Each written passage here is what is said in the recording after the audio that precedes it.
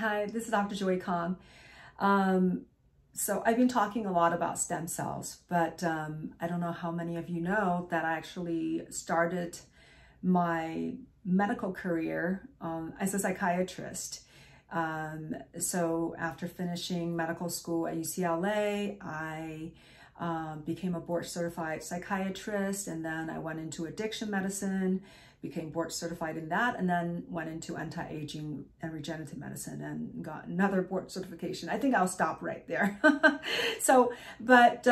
You know, suffice to say, I am extremely interested in mental health and in the brain. So what I want to share with you today is that I'm very excited about this new therapeutic modality that's used in enhancing brain health and helping with mental health problems, and that is ketamine therapy. So ketamine was approved as a treatment for treatment-resistant depression in 2019, so very recently, and it's the first medication with psychedelic potentials that actually became FDA approved. And just a little bit of background about ketamine.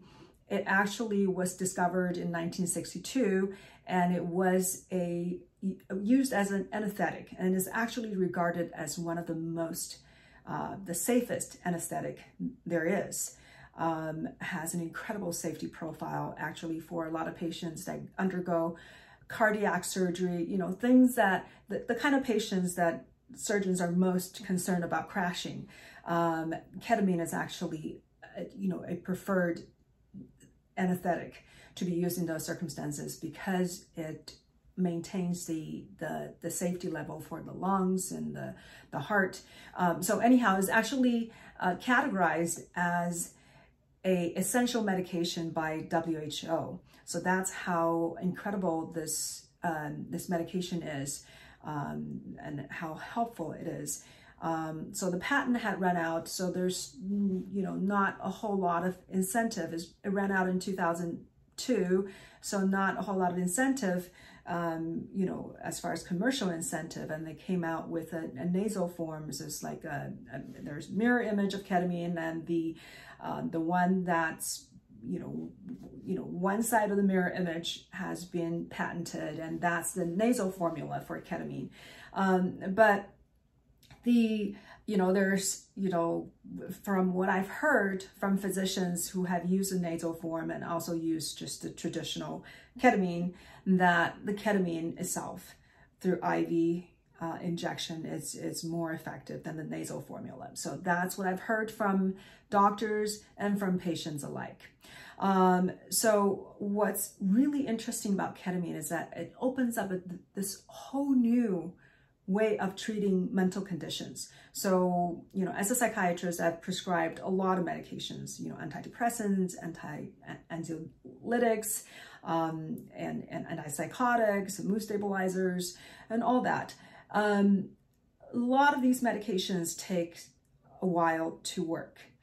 And let's just say for the case of depression, it takes 2 to 3 weeks to see a result, because they rely on you know, increasing more serotonin or norepinephrine type of activity, or dopamine, or decreased dopamine.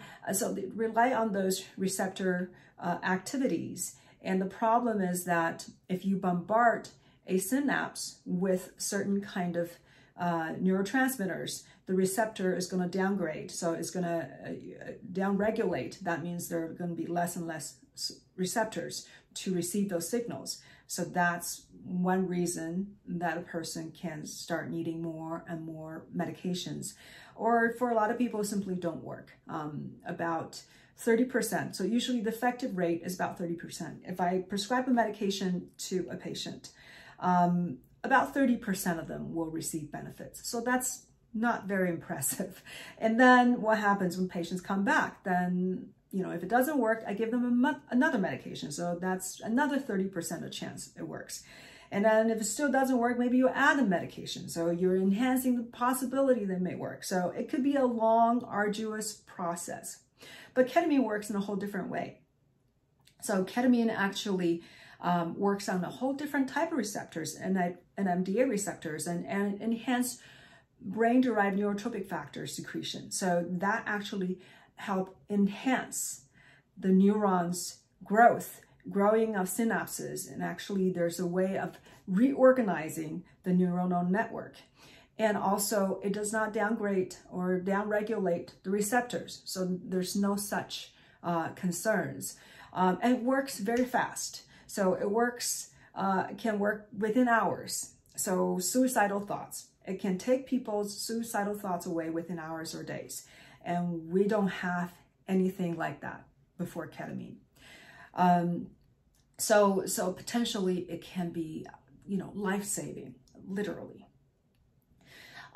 So it has been shown not only very helpful in depression, right? Very treatment-resistant depression. People were feeling hopeless. I can't think of anything worse than depression. People can suffer all kinds of physical illnesses, but to suffer mentally, that takes the joy out of life. I can't think of anything worse. And ketamine has also been found to be very helpful for anxiety, also for PTSD. So I worked at the Veterans Hospital for 4 years during my training days. I've treated veterans, from World War II veterans to Korean War to Vietnam War to the Gulf War. PTSD, post-traumatic stress disorder, is one of the hardest conditions to treat. I've had numerous therapy sessions with veterans. I've given them medications. It's one of the most stubborn and just difficult conditions, and very, very disruptive for people's lives. Yet, under ketamine, the response can be drastic, can be rapid. Within 1 to 2 sessions, I've seen people receiving incredible benefits, getting over some of the long-term traumas.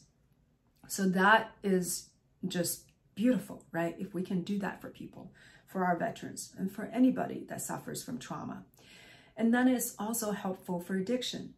I've seen people getting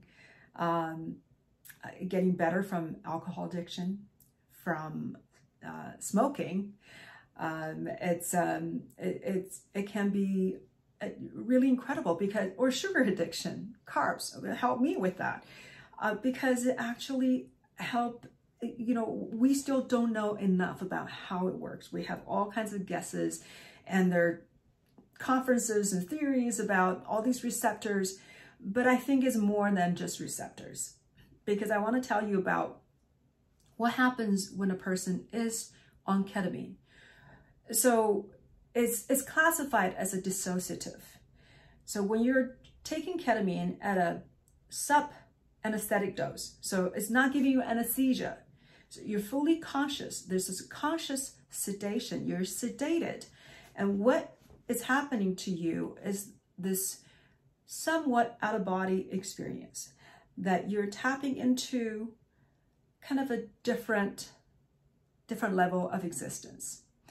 And what they found is that there's change in brain waves, and there's a high level of gamma wave activity. And what happens, when do you get high gamma activity? So when you're in a sustained, very, very strong focus, there's gamma activity. When you're in a zone or in a flow, you have high gamma activity. When you're meditating, especially when you're a true meditator that has done it for a very, very long time, you're able to achieve that level. Or they found out that when people are solving a problem, let's say a math problem, and about a millisecond before you solve the problem, there's a burst of gamma activity. So it's really interesting. And one study they've done is on Buddhist monks. And these are the monks who have had over 10,000 hours of meditation. And they connected their brain with, apparatus that can detect their brain waves. And then they also invited these college students and trained them on how to meditate for a week. And what they did was they asked either the monks or the college students to meditate on compassion. And then they were looking at their brainwaves when both groups were meditating. And what's interesting is that for these Buddhist monks, at that meditative state, they have this high gamma activity. And what happened to the college students who were just taught how to meditate? When they meditated, what you saw were these lot of alpha wave activity, which just means they're really relaxed. So there's something very special about these gamma waves. So that is the physics level that I've been talking about, that as doctors, we need to start to think as physicists and not just chemists.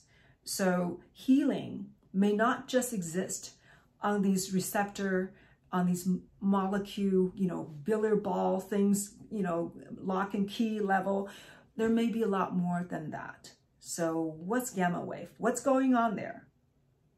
I want to find out more.